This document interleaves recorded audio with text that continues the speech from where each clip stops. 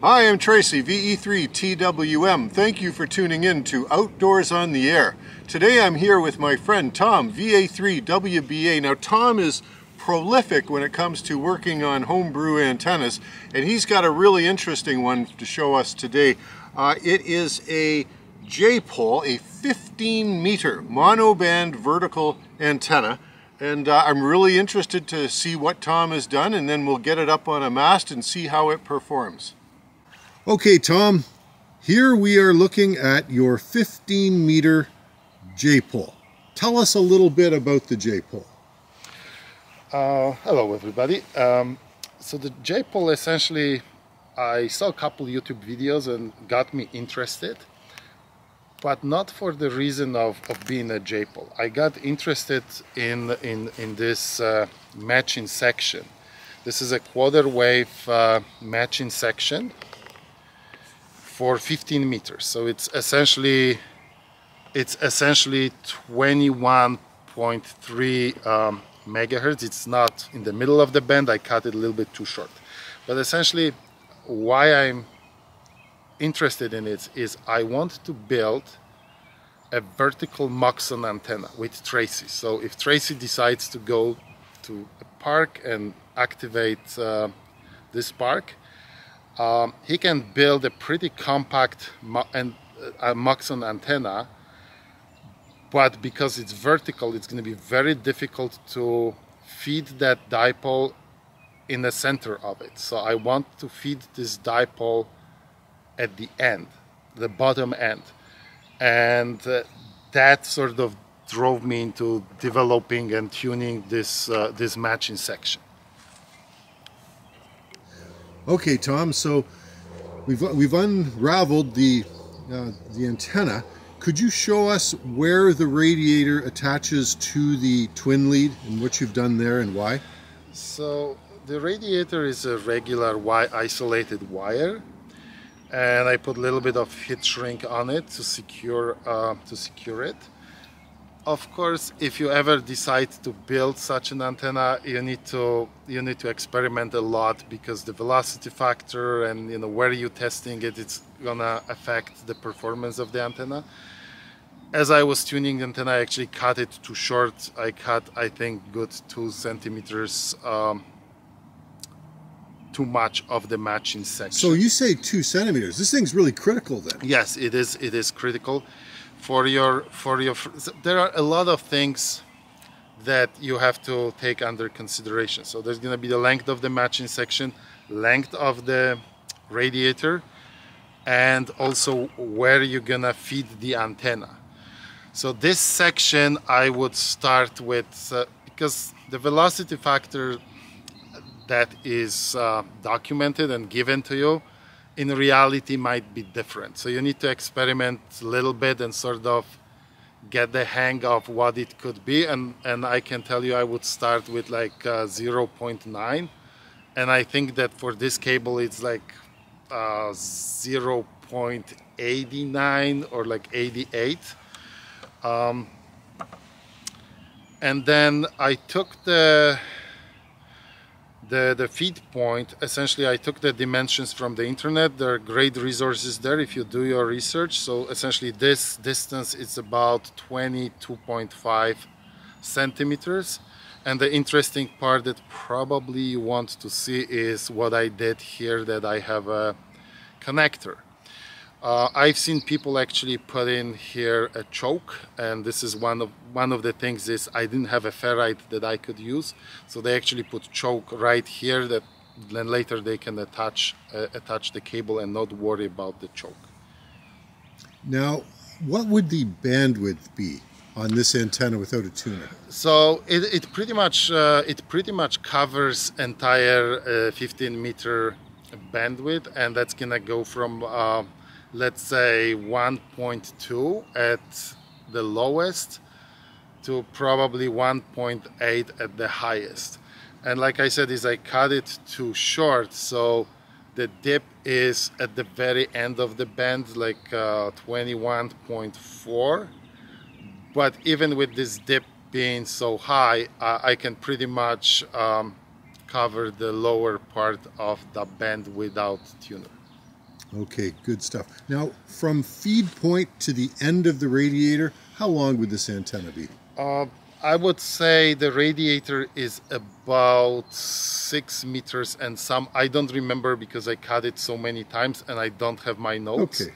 And this section is about, I think 3 meters and 20 centimeters, 3 meters 15, something like this. Again, I cut it, as you can see, number of times, and I did too much. So it is something that whoever wants to, build one of these, you have to spend probably a couple hours playing with the lengths of the wires and playing with this feed point to get really 50 ohms. Like right now, I should lower it because it's about 55 ohms, but 55 is good, I would say.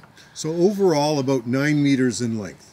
Yeah, I would say it's going to be 9 meters. So which is probably, in just for North American viewers, that's somewhere around 30 feet.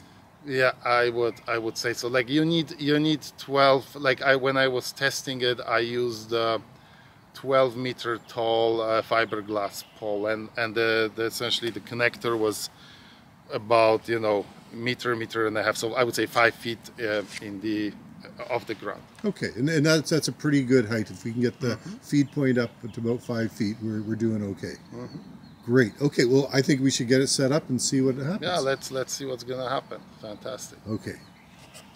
This is Sugar Papa 8, America Radio Yankee.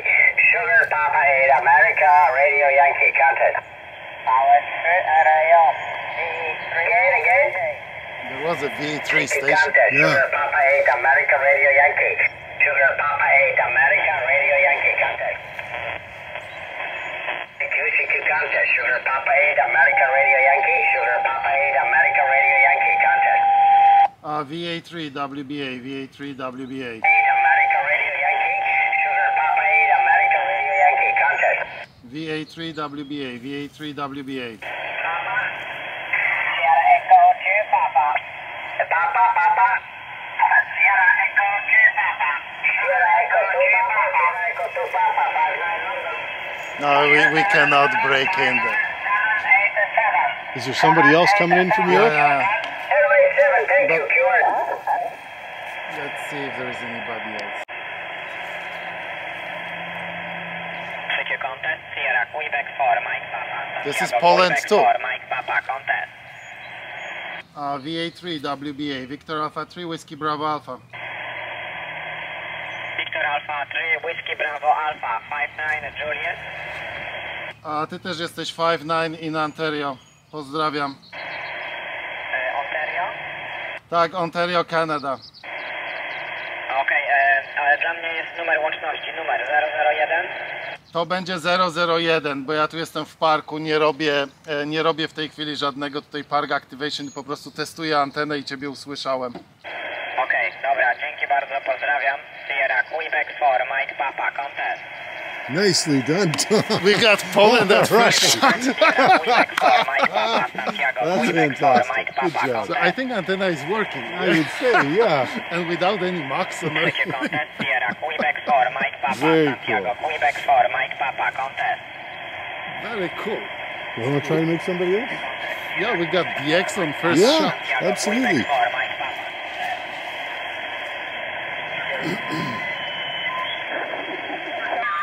So antenna is doing its job, I think. Sure is. Without tuner. Yep. So the note tuner engaged. CQ contest, Sierra Papa for India. CQ contest, Sierra Papa for India.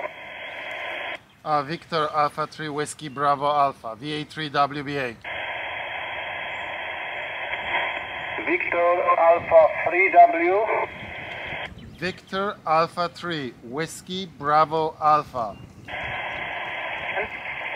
Whiskey Alpha, Victor Alpha 3, Whiskey Bravo Alpha. QSL 59 Juliet, 59.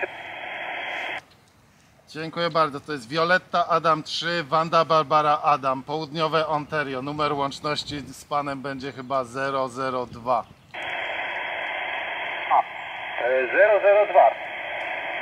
Tak jest, ja tu jestem w parku i po prostu odpowiadam na różne calls, ale nie biorę udziału w contest. Dobra, dziękuję bardzo, do usłyszenia, pozdrawiam. Dziękuję bardzo, 73 VA3WBA. Good luck. You got a pipeline to Poland. CQ contest, CQ contest. Sierra Papa for Fantastic, India. fantastic, yeah, like CQ it's contest. Sierra Mind Papa for blowing. India. Yep. No, it's The antenna is clearly working, yeah? yes, yeah, absolutely. And this is like without tuning. CQ contest, CQ And contest. Sierra so Papa for SWR, I was CQ watching contest, it. CQ contest. Sierra Papa for India. It's sort of going up and down. I think we need the choke somewhere else, Right. but it never sort of blew up the CQ radio. contest. Sierra No, Papa not for at all. India. Not even CQ close. contest, It's CQ just contest. working Sierra as you would Papa for expect. India. A 15-meter antenna to work. And here's the thing, right?